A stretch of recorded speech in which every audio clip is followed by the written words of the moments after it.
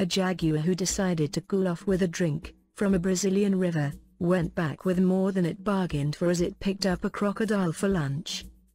The moment the mighty 220-pound cat took down a crocodile was been captured by an astonished passerby.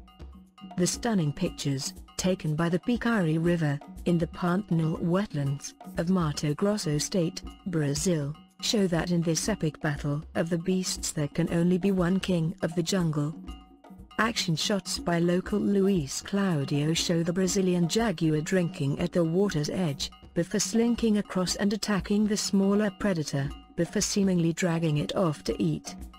The jaguar is largely a solitary, opportunistic, stalk and ambush apex predator. It proved its predatory prowess in the wild on this occasion with a blend of stealth and brute force. The powerful big cat wrestled with the juvenile crocodile in the water, before taking control and biting the back of the crocodile's head, delivering the fatal blow.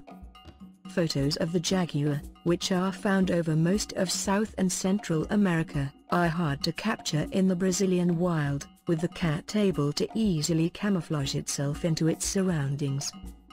The powerful cats are the third largest cat in the world, but with their size and weight are easily the strongest. They are able to attack the aquatic creatures by piercing their skulls,